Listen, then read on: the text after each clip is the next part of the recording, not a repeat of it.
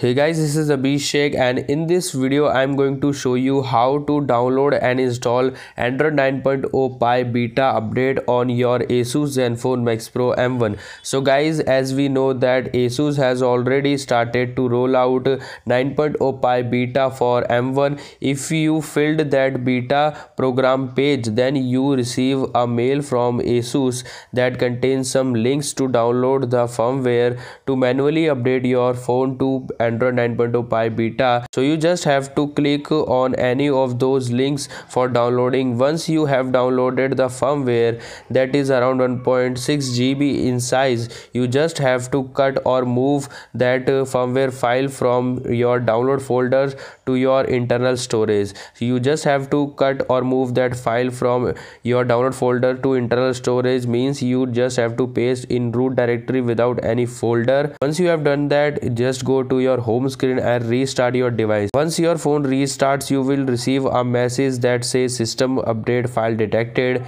You just have to click on that and then click OK, and it will start updating process. Then it will take almost 10 minutes to boot the Pi beta on your device. Don't worry guys, it will not wipe your data, but if you have something important on your file, please back up your data. You might lose your data. So guys, that's it for this video. If you enjoy this video, do give it a thumbs up and subscribe to my channel for more amazing videos like this, and I will see you in the next one.